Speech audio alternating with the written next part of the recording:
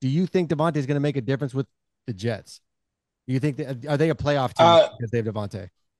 I think any team he goes to and he plays like he can play can make a difference. But my issue with that is just like you saw Rodgers throwing the ball to the receivers, underthrowing them. He's gonna get hurt.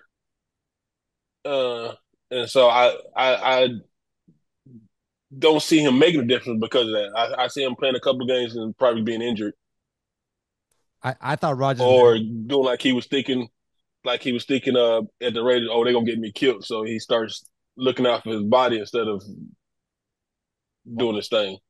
Rogers was like he was much more accurate last night than he's been, but man, he was throwing balls into windows that were going to get his wide receivers murdered.